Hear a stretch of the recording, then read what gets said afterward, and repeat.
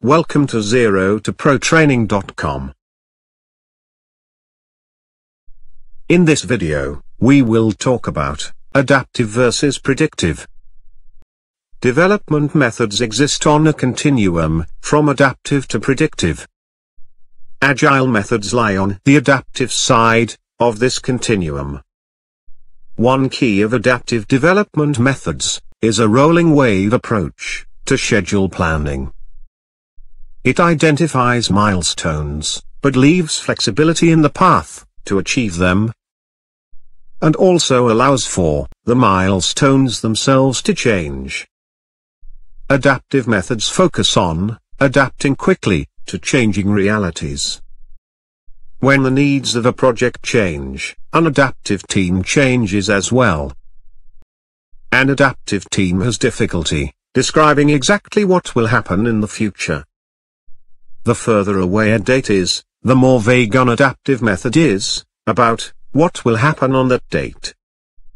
An adaptive team cannot report exactly on what tasks they will do next week, but they can tell which features they are planning for next month.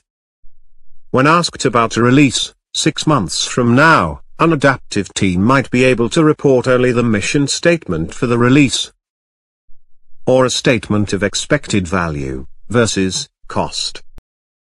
Predictive method, in contrast, focus on analyzing and planning the future in detail, and cater for known risks. In the extremes, a predictive team can report exactly what features and tasks are planned for the entire length of the development process. Predictive methods rely on effective early phase analysis. And if this goes very wrong, the project may have difficulty changing direction. Predictive teams often institute a change control board to ensure they consider only the most valuable changes. Risk analysis can be used to choose between agile and plan-driven methods. Barry Boehm and Richard Turner suggest that each side of the continuum has its own home ground.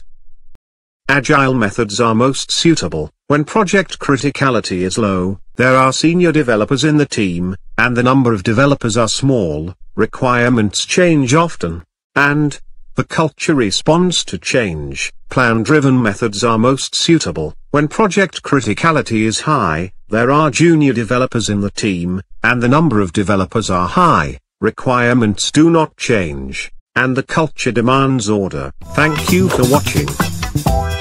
For more videos, please visit 0toprotraining.com.